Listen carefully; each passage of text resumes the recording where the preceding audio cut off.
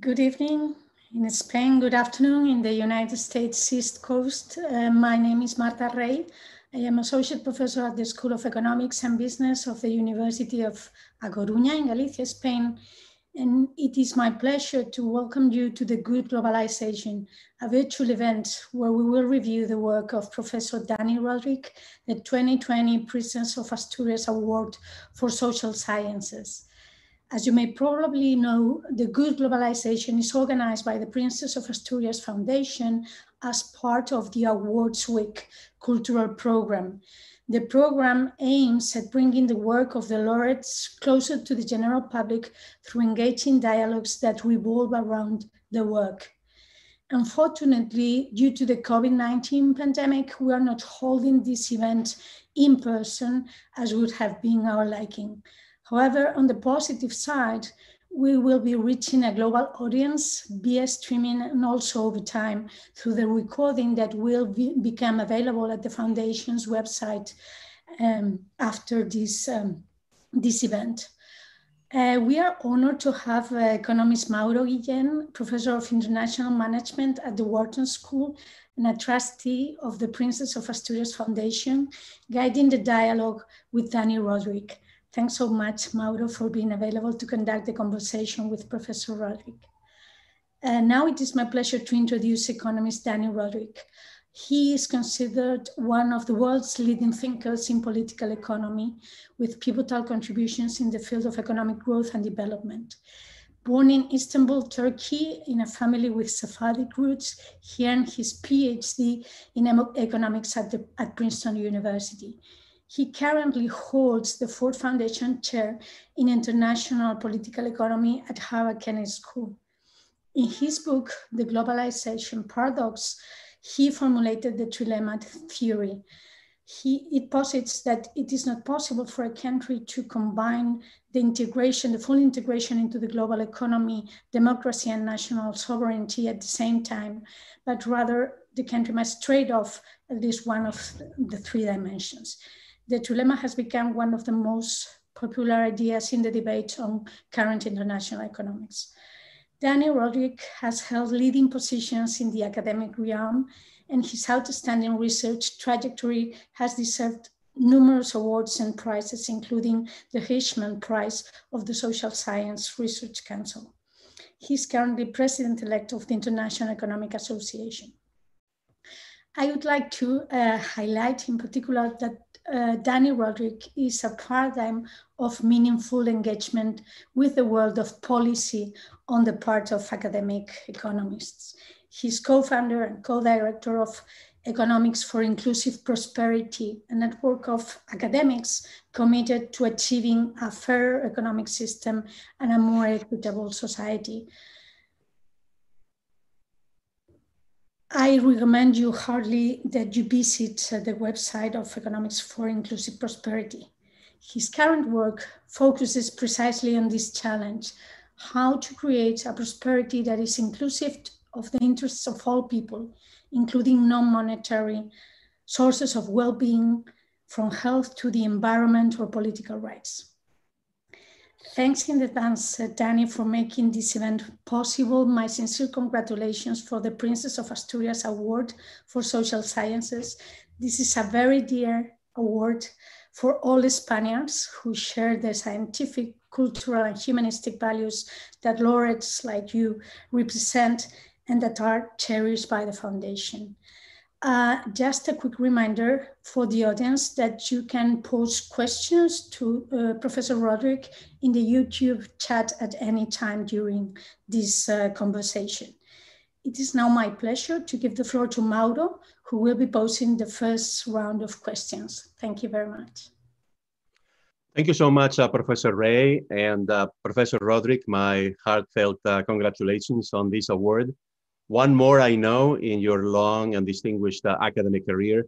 I believe, Dani, if I may, that I speak for most, if not all, of the people who are listening right now in saying that we have all been illuminated and we have learned so much from your writings about all sorts of topics having to do with the global economy.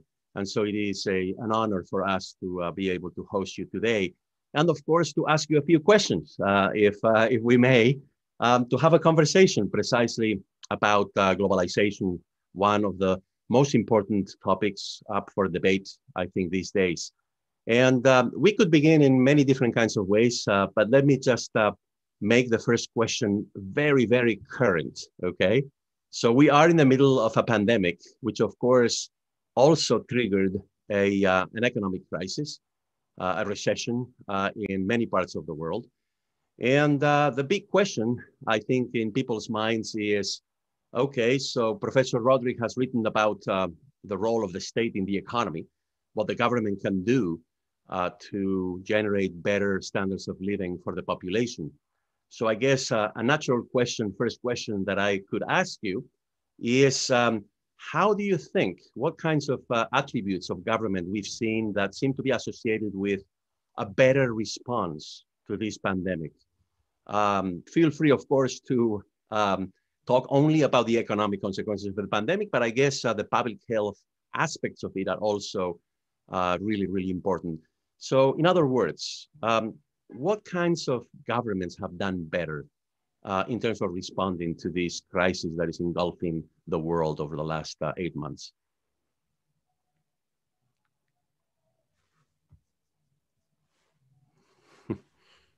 Thank you, Mauro. Thank you very much, Marta. Thank you, the Princess of Asturias Foundation, for this great honor. I wish we could do this in person, but we're unable to.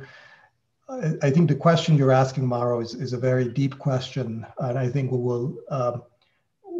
we don't know yet what the full answer is, and I think there'll be many years, if not decades, of social science research that will be looking at this question of what type of governments were better at handling the shock. For one thing, we don't know the full playing out of the crisis, and we're still in the middle, so things might change. But if I can take a bit of a lead from one of my research papers a while back, where I asked a sort of a related question, looking at the shocks and crises of the 1980s, where a lot of countries were responding to the oil shock, and different countries, some went into deep turmoil, others were very quick at turning around. And I asked the question, what determines the ability of different types of countries to turn around from external shocks? In that case, it was a financial shock, it was an economic shock, but it's not perhaps completely unrelated. And two things that stood out in that research was, one, certainly how divided societies were to begin with. That is the nature of sort of countries with very deep inequalities, with very deep social cleavages, with a lot of different ethnic or linguistic groups that didn't necessarily trust each other. So divided societies, for one, were in general much worse place in terms of responding to crises, because they were unable to generate as quickly the needed policy response.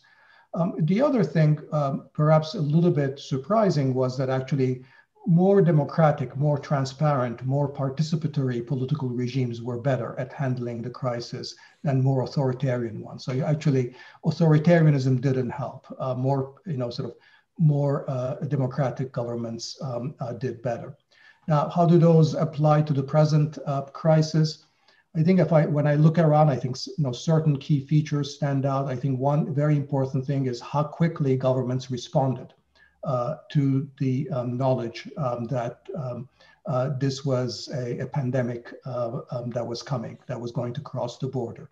I think a lot of the success of countries in East Asia, South Korea, Taiwan, in other part of Asia, New Zealand, those are countries where the governments realized very early on that this was going to be very serious, so they responded very, very quickly. Compare that to the United States, where stands as a bad example in a lot of different ways, where there was a lot of denial that was going on on the part of the the top of the political system. So one thing is clearly just very rapid response. The second was, to what extent governments listened to the scientific establishment, to what public health experts were saying. Again, where the scientific public health establishment was taken seriously, where they were listened to, I think was, you got a better response.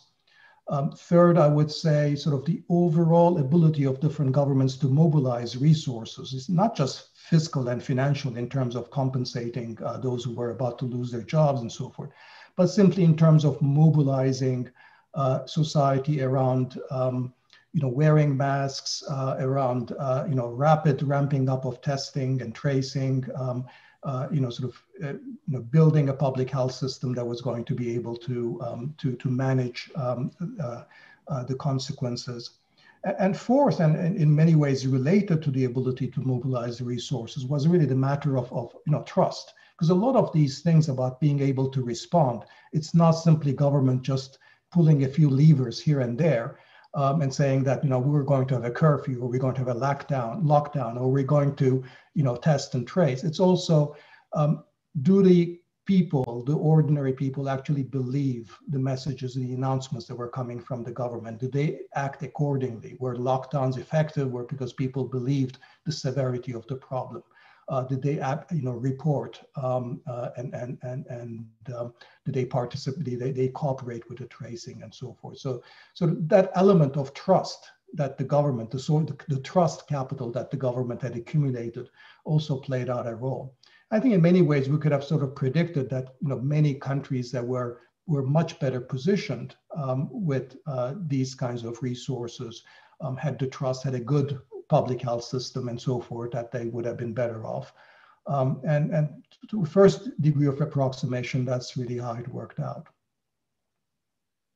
Thank you so much, Dani, for helping us understand how governments have been responding to this pandemic.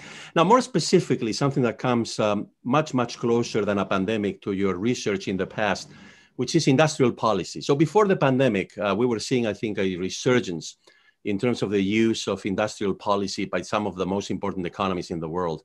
And the pandemic perhaps has accelerated that trend. So do you think moving forward, this is a good thing, that industrial policy is yet again on the agenda? I think it's a good thing that we're talking about it, because the fact of the matter is industrial policy never disappeared, it never went away.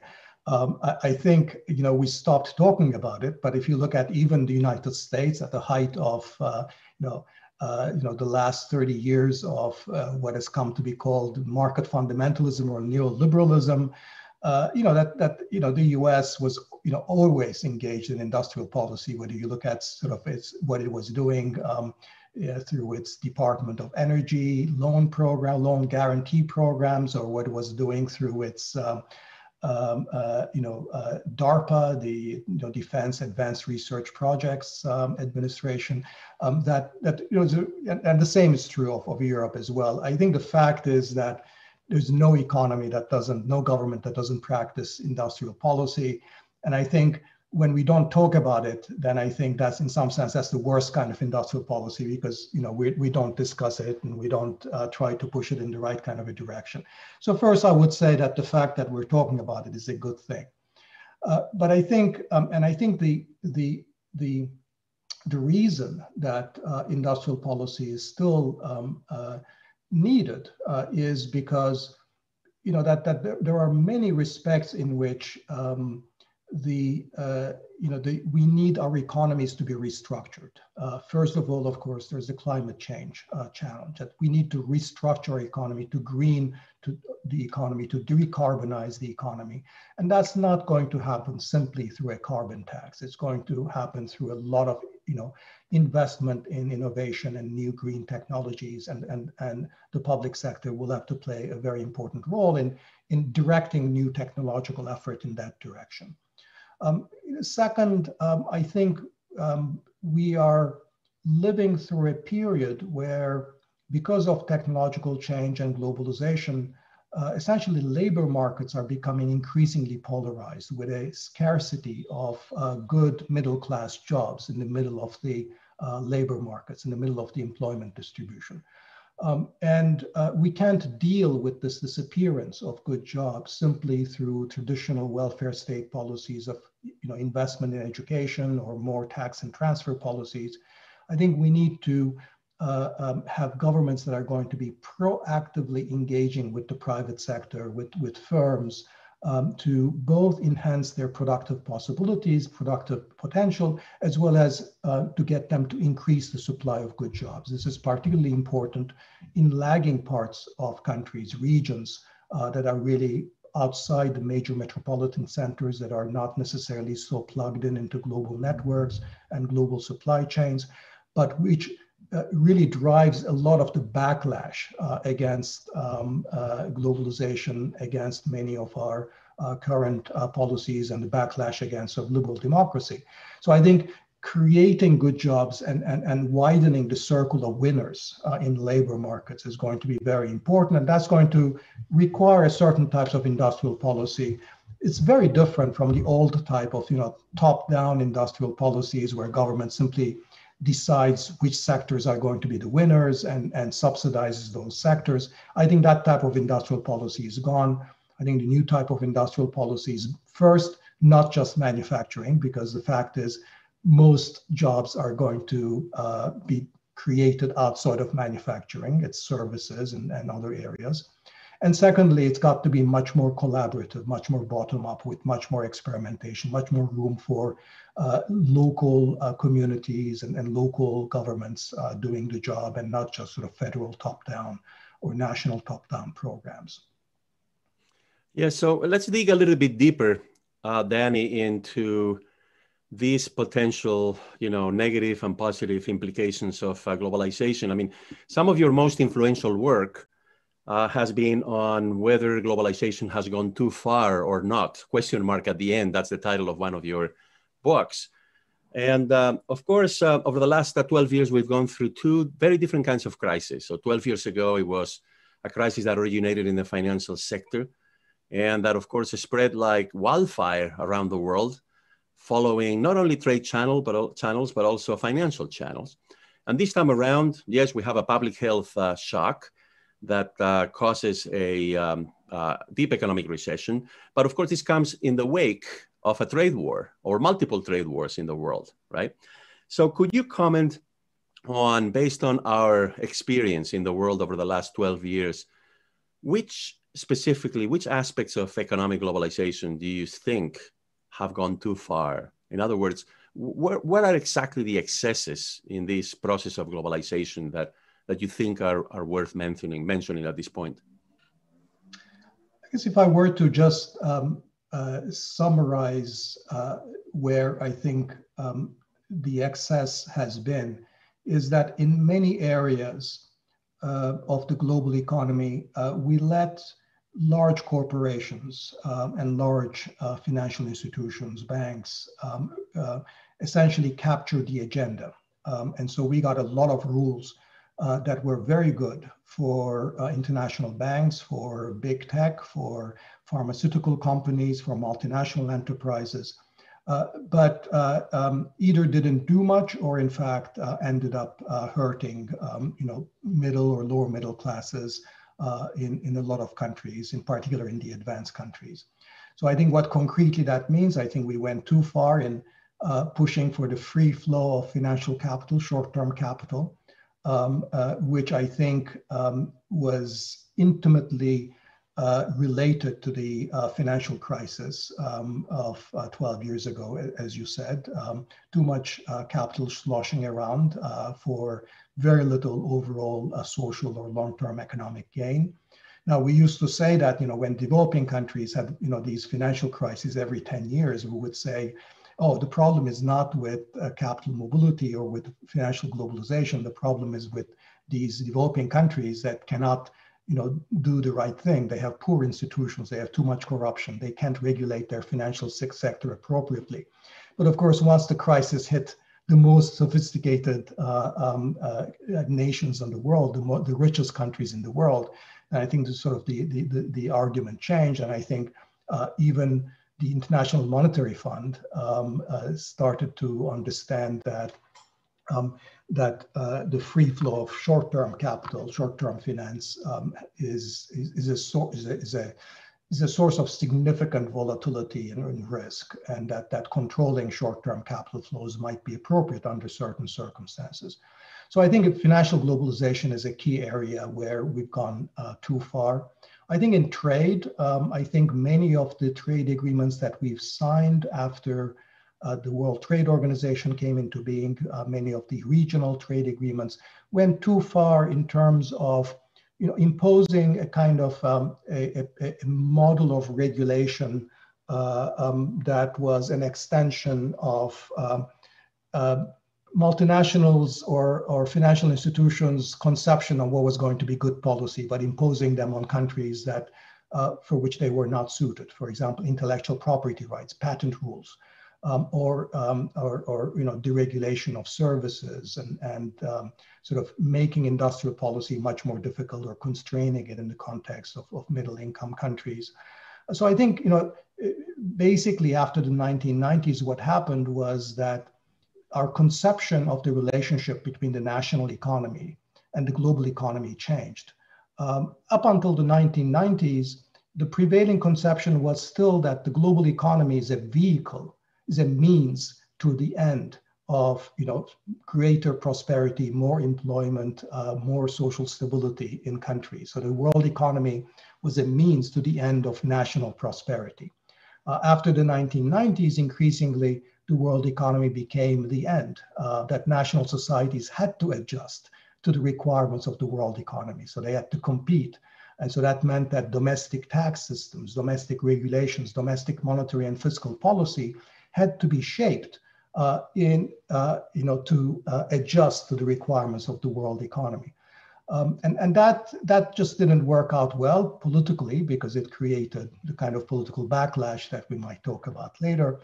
But it also did not work out economically, because many of the requirements that, whether it was monetary or fiscal policy or requirements with respect to economic regulations or industrial policy, simply did not fit those countries very well. And the countries that did the best, actually, and of course, China is the one that comes to mind here, are countries that took advantage of the openness of the global economy, but at the same time carved out enough space for themselves to diversify their economies, to pursue their industrial policies, to manage their capital flows and their currency in a way that actually the post-1990 system discouraged. But they were really playing by pre-1990 rules. In other words, China played the globalization game by Bretton Woods rules, given how much it was managing its own economy, but essentially took advantage of the fact that everybody else after the 1990s, including the United States and Europe, were playing it by the hyper-globalization rules of after 1990. But the bottom line is that sort of, you needed a balance, and I think we sort of lost the balance by going too much in the direction of imposing a kind of a one-size-fits-all. Let's reduce all the barriers and the transactions costs that impede international commerce and investment, regardless of what that might do to our domestic economic and social arrangements. And that, in many ways, backfired, I think. Yeah. So let's go back for a moment, Dani, to the connection between the economy and politics that you alluded to a few minutes ago.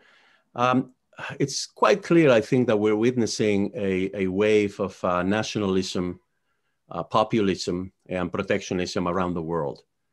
And one of the most important contributions that you've made to the field is the trilemma of globalization, sovereignty, and democracy. So let me propose a prediction that one might formulate based on your framework, which is that when we're seeing so much nationalism, populism, protectionism in a globalized context in which countries want to reassert their sovereignty, that then it should be no surprise that we see so many strongmen, right? The so-called strongmen, authoritarian leaders that legitimize themselves by winning elections, but those elections are normally rigged, right? So is that a fair application of your framework? Is that an accurate representation of what's going on today? I think the trilemma is, I think, partly explains the backlash, and I think that perhaps, where the trilemma bites the most is really in the context of Europe, in the European Union, because if you think about the economic integration that has taken place and the integration of monetary policy and of single market in the EU is really the most advanced stage of globalization one can imagine. It's regional, but in some sense, it's really hyper-globalization come to fruition. And I think the challenges of Europe very much highlight the nature of the trilemma. And at one point many years ago, actually, I heard a Eurozone finance minister tell me that the way to explain what was happening in Europe today was that the populists, the right-wing populists, were the only ones who were actually acknowledging the validity of the trilemma, because they were saying, look, all these centrist politicians have been telling you that you could have it all at once. You could have the benefits of full economic integration, single market, monetary unification. You could have that wouldn't damage your democracy. You would, countries, your sovereigns, your governments would still remain, accountable to you, and your much loved sovereignty would not be harmed at all. So you can have, your economic integration, your national sovereignty, and your democratic accountability, all three. By and large, the centrist politicians kept up that fiction that it was possible to do that.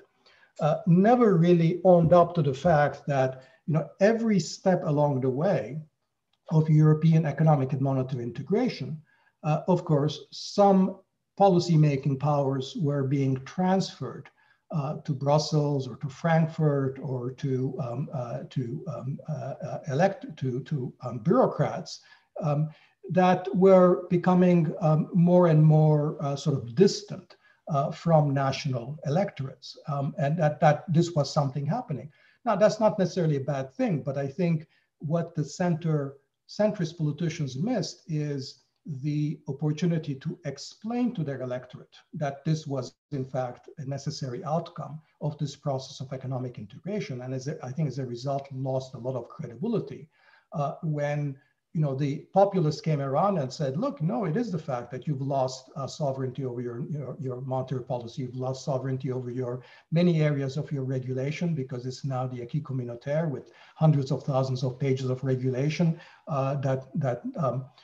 and that was a very compelling argument, even in Britain, which in fact had already sort of carved out a lot of space for itself, wasn't a member of the currency union, in many areas, had its own carve-outs. But even there, the populist politicians could make a compelling argument that, really a lot of things are being determined here by the European Court of Justice or by the acquis communautaire, and not by Westminster or your government. And that's even more so, of course, for countries that were members of the EU. Now, so I think the trilemma is useful to understand, the kind of inevitability of the tensions that would arise, and why not acknowledging these trade-offs was going to come back to bite centrist political movements. It doesn't necessarily explain why the political groups that took the most immediate advantage of the trilemma were in fact the right-wing nativists, the right-wing populists. And I think actually that is because there's an alternative reaction. The alternative reaction in the context of Europe might be to say, look, let's move back to the original conception of the European Union, which was always that this was not going to be just an economic union. This was also going to be a political union. And I think the trouble was that economic union went so far ahead compared to political union that this widening gap put the trilemma into motion. But the founding fathers of Europe always thought that these two had to move step by step, that economic union maybe would go a little bit further, but the point was to push political union alongside it. And I think so, one alternative is basically to say that the way you get out of the trilemma is really to push for much greater fiscal and political union in Europe. Now, in the current climate, it takes a lot of political courage to say that we want more Europe politically, that we want some kind of quasi-fiscal and political federalism in Europe. But I think if we want to keep democracy, the only alternative to it is certain, sort of less economic integration. In other words, the choice that Europe faces today, if it wants to maintain democracies, either you have more political integration or you have less economic integration. And I think the sooner political leaders in Europe sort of take that on board, I think the sooner we can end up somewhere stable, because Europe is the one part of the world which has so much potential for the rest of for the world as a whole. When now we're moving into a kind of an environment where China, of course, is becoming more authoritarian by the day. The United States, God knows what's going to happen, but clearly it's going through a very bad political period.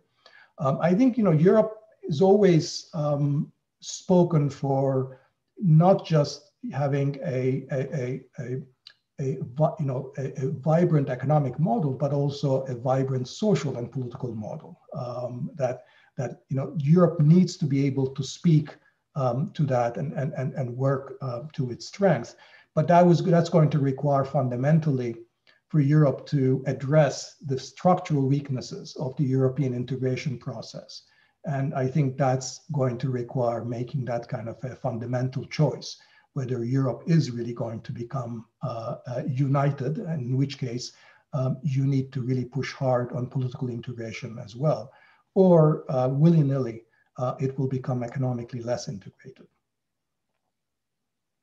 Yes, thank you so much, Professor Rodrik, for your answers to my questions. I mean, we've covered many topics ranging from the pandemic to industrial policy, to the trilemma, and to the issues confronting Europe moving forward, which of course are vexing from so many points of view. And I completely agree with you that the trilemma helps us, I think, take a step in the direction of understanding what the trade-offs are.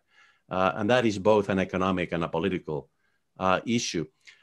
So we're gonna go now into questions from the audience. But I would like to say first that we've only scratched the surface in this brief conversation in terms of the knowledge and the insights that the research of Professor Rodrik can provide for some of the most pressing issues in the world right now. So I would encourage everyone who's listening to get a hold of Professor Rodrik's writings in the form of books and articles over the years, because I truly believe that they offer all of us a window into what we may want to do or what we should be doing, right, in the years to come, so that, as the title of this session indicates, we arrive at a better globalization of sorts. So thank you so much, Professor Rodrik, for answering my questions. And now it's back to Marta for questions from the audience. Thank you so much, Professor Rodrik and Professor Guillén, for this engaging round of conversation. It has been really engaging because we have received a handful of interesting questions for Professor Rodrik, both through email and through the YouTube chat, and also some thank you messages and congratulations for Professor Rodrik. So the first question refers to regional development policies in general, not only industrial ones, but kind of relates to Mauro's question about industrial policies. And it reads as follows: you support the idea that industrial and regional policies that currently focus on fiscal incentives and on providing subsidies to investments should be replaced by personalized services to facilitate job creation. In Spain, and particularly in Asturias, this would entail an important change. The question is, which should be the new roadmap for public administrations at a regional level to design the change in the model of regional economic development according to your proposal? Thank you for that question. Yes, I do believe regional development policies, in particular regional employment creation policies are very important, because one of the things that we've understood with recent research is that people are not nearly as mobile in response to economic incentives as we thought. So economists would, used to think that, when because of deindustrialization or import competition or technological change, that factories close, old industrial centers weaken, that that when jobs disappear in the local context, that people simply will uproot themselves and go into larger cities or areas where jobs are plentiful. And American economists always looked at Europe as a kind of a weird place where something like this didn't happen, where people stayed in those declining regions. Now, of course, the United States has been finding out that Europe was not alone in that respect, that many of the same things happen in the United States as well. And that these declining regions is not just an economic decline, it turns out to be a social problem with families breaking up. It turns out to be a health problem with rates of suicide and early death increasing, and with opiate addiction rising. It ends up being a crime problem with crime rates increasing and so forth.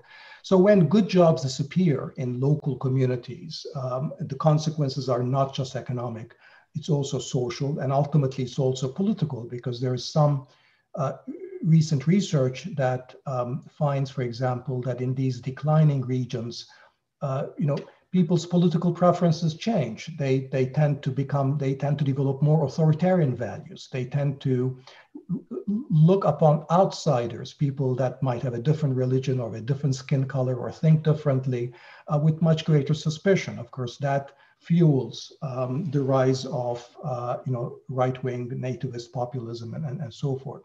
So it's very important to increase the job base, the employment base of these kinds of regions.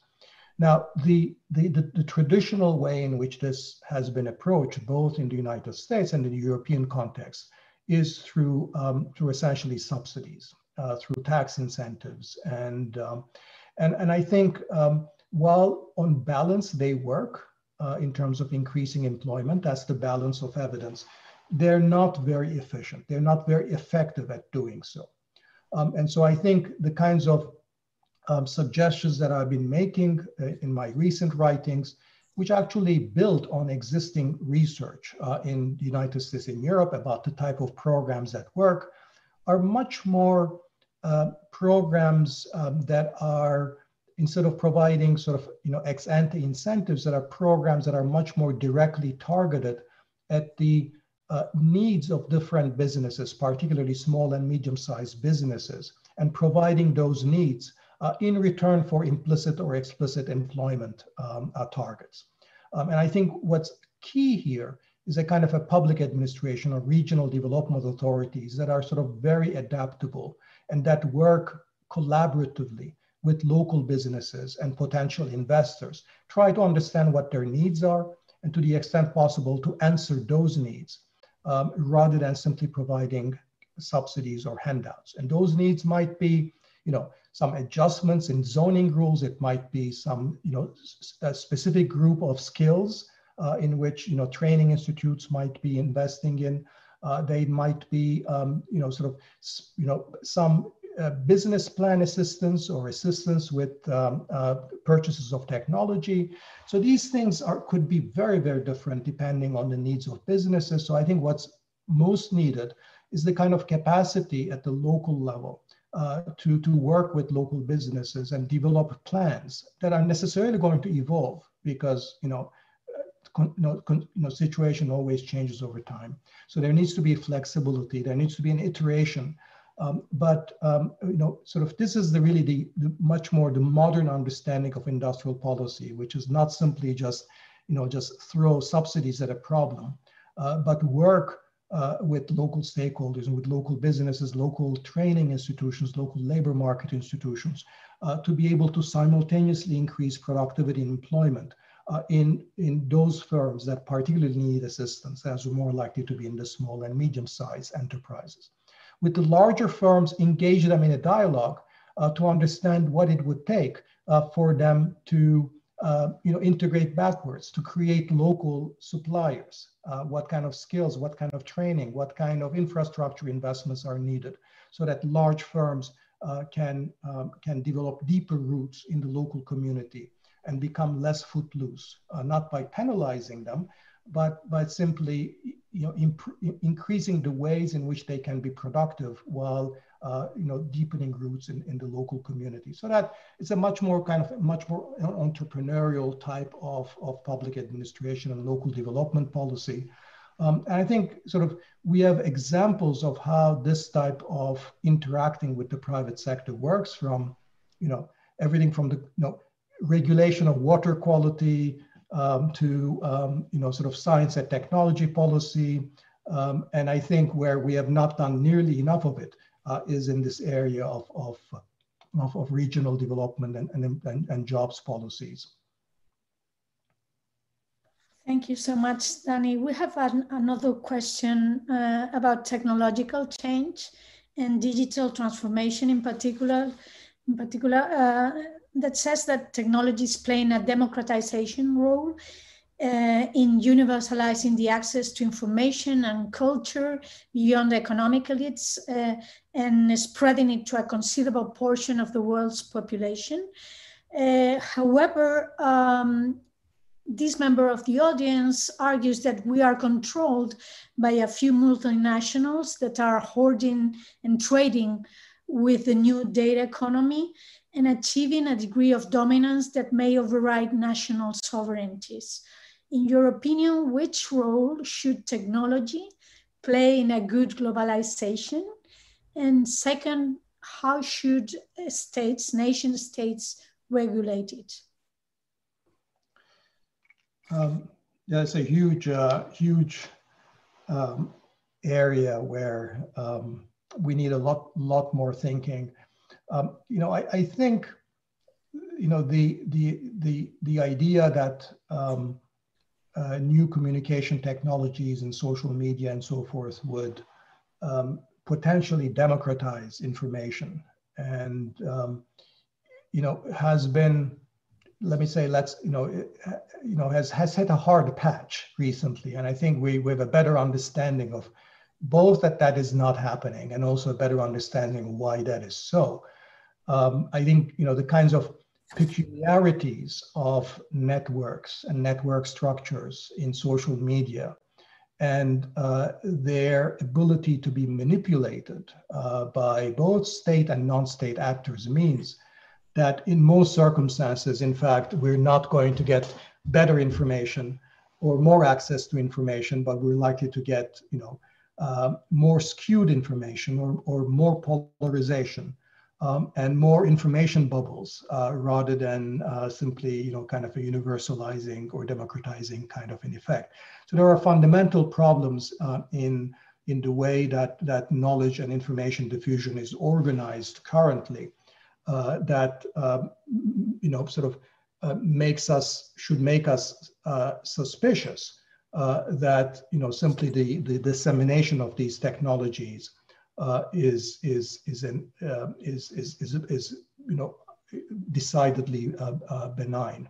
So I think we will need regulation. I think that's for sure. I think in the area of big digital platforms and social media, I think there are lots of ideas from breaking up these monopolies to ensuring that there's much greater interoperability, that is, or that also that people can take their data with them to other networks. So I think we need to find ways of creating more competition because at present the network effects are so strong that once you're Facebook, once you're Twitter, once you're Instagram, it becomes very, very difficult for newcomers to come in.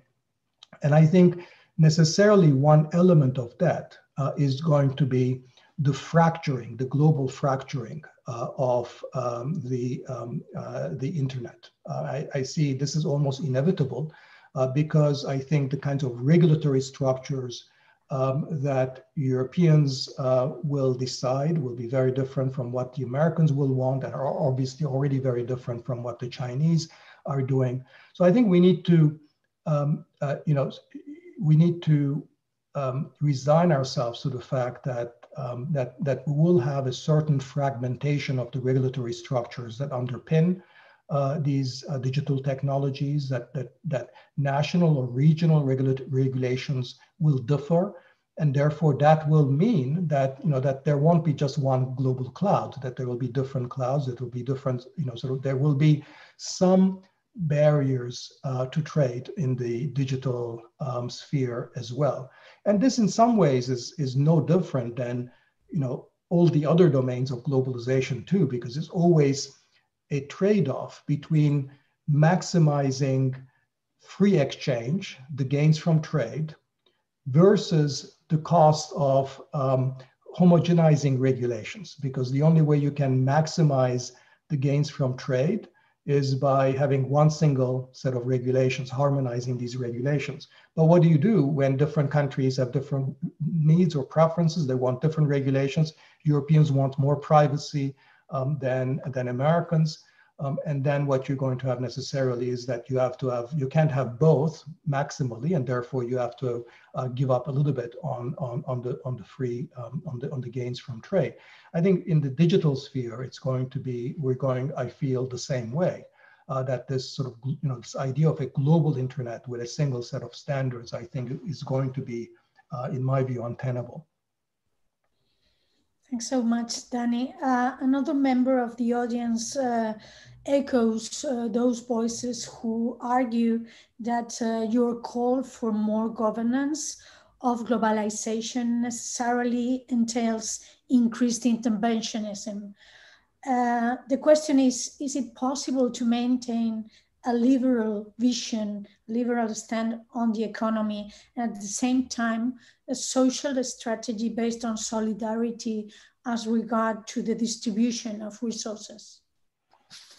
Yeah, I mean, I think that's a great question. I think it's a great question for the future. I mean, I think for many decades after the end of the Second World War, we had such a vision, and different nations constructed somewhat different versions of that, a kind of, from a Scandinavian social model to a sort of central, one in Central Europe that's built around social partners and a system of corporatism, New Deal liberalism in the United States.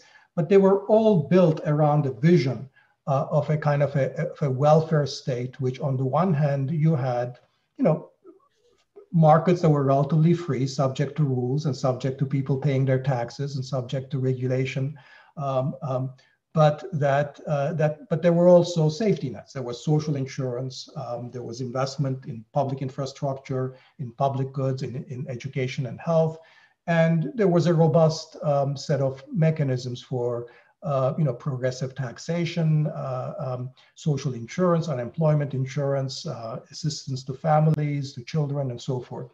Now, the elements of that welfare state arrangements, which combined elements of a liberal market with social solidarity, I think those elements began to come apart in recent decades. And I think the two trends that are really are putting stresses on that is one, that we have this process of technological change, which seems to put significant pressures on the ability of labor markets to generate good jobs, because the trend of technological change is skill biased. It rewards the highest skilled, the most professional. It rewards capital. It rewards large firms. So technology is in some sense driving labor markets apart, is polarizing them, is making it difficult to create the kinds of middle class jobs under the traditional industrial societies or post-industrial societies. And the second thing is that we have a much more globalized economy, which means that you have a number of super exporters like China or some other East Asian exporters, which have been essentially reinforcing the trends of deindustrialization and loss of good jobs in many regions of the advanced countries. So you put technological change, these trends in technological change and globalization together, and the welfare state becomes inadequate because the welfare state presumes that if you invest in education, if you train people for labor markets, then people will find good jobs. And then you only have to ensure that they're taken care of because of shocks or idiosyncratic risks, which you can take care of through social insurance. But if the disappearance of these good jobs is a secular consequence of trends in technology and globalization, then simply preparing people for labor markets or taking care of the idiosyncratic shocks to which they can be subjected is not enough, because there's not enough good jobs. There's not enough of a supply of good jobs to begin with. So I think that's the part of the welfare state that's now needs to be fixed.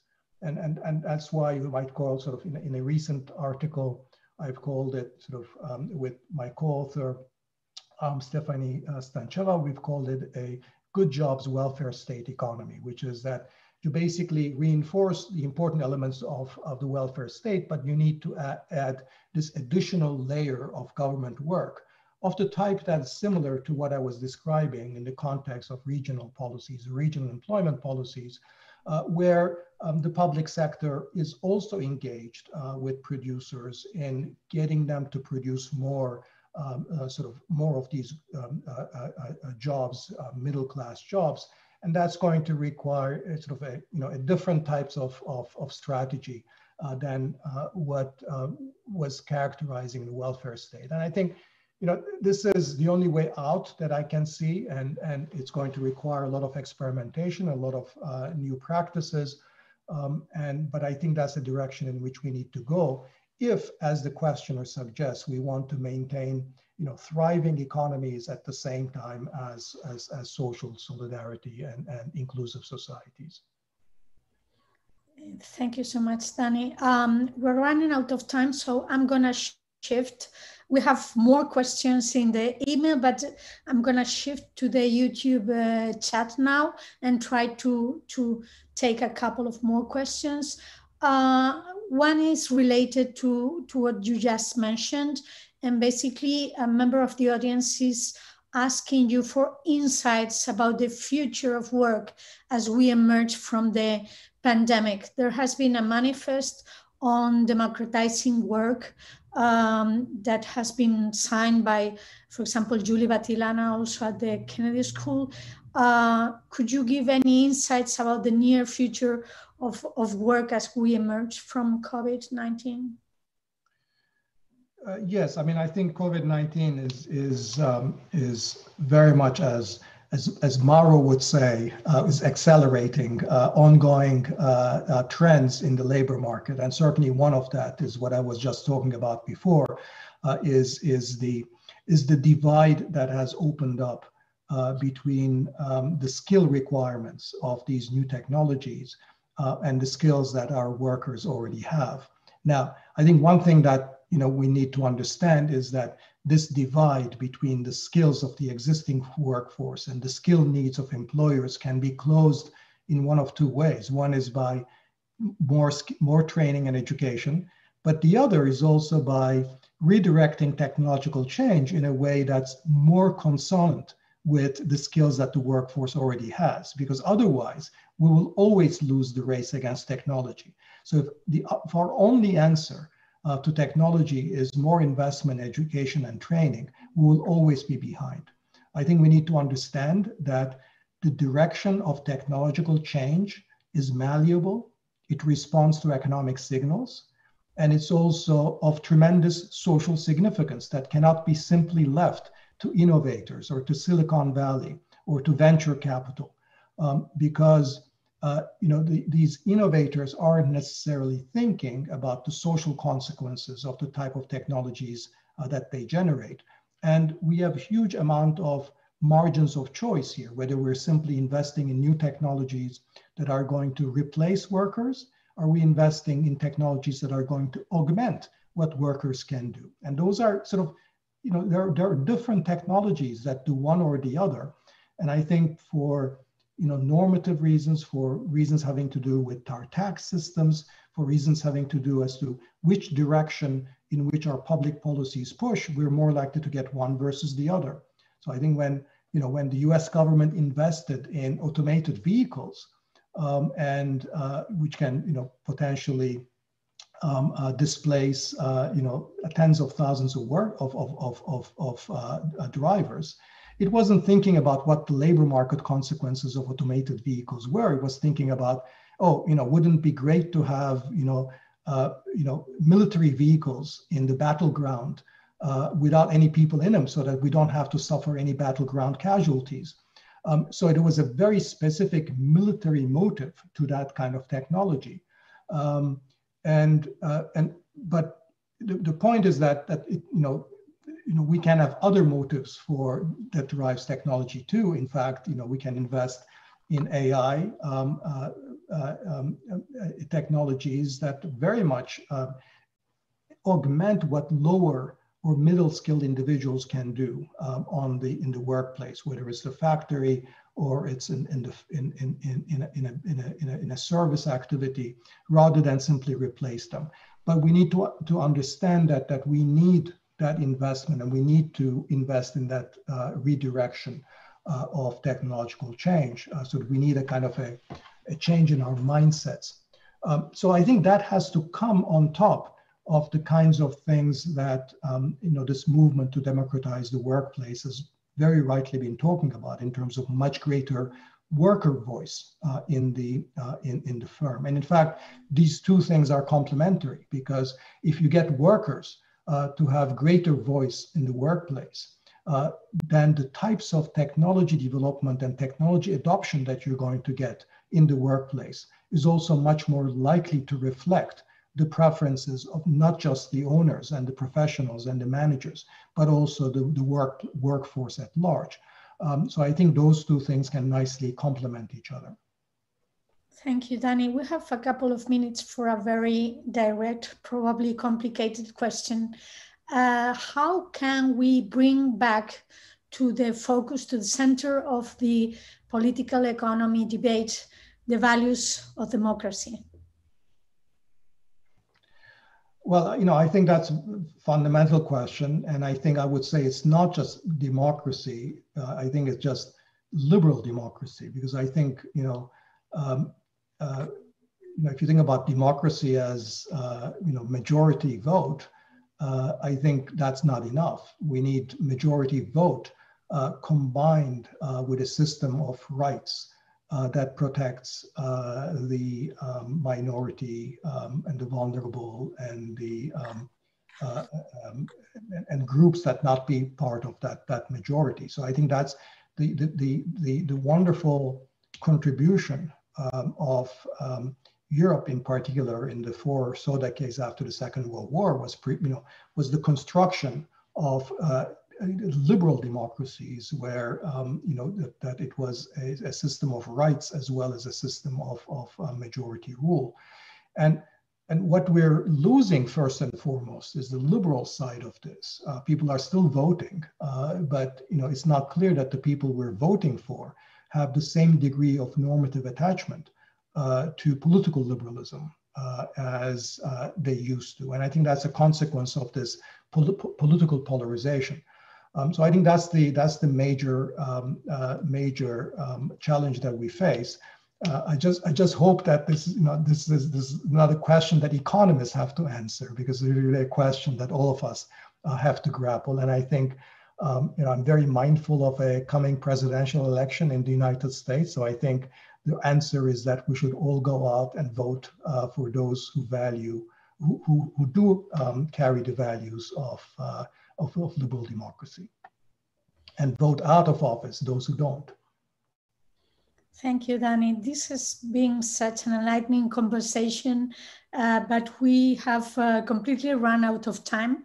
Thank you, Professor Rodrik, for your amazing effort to tackle most of the numerous questions that we got from the audience within the time allotted. We would like to warmly thank you for addressing issues of current interest in a way that is really accessible for broader audiences, and at the same time integrating insights from your scholarship. This is precisely the mission of the Awards Week cultural program. Thanks so much to Professor Guillén for guiding this lively exchange so effectively. Gracias, Mauro, and I appreciate your time and insights. And thanks also to the wonderful audience who has followed this event via streaming and posed such interesting questions. Sorry we couldn't just cope with all of them due to time limits. And finally, thanks to the team of the Princess of Asturias Foundation for perfectly organizing this virtual event. The recording is now available at the Foundation's website, ready to be downloaded and shared with your contacts. Buenas noches a todos. Good afternoon. Goodbye. Thank you. Thank you, Marta. Thank you, Mauro.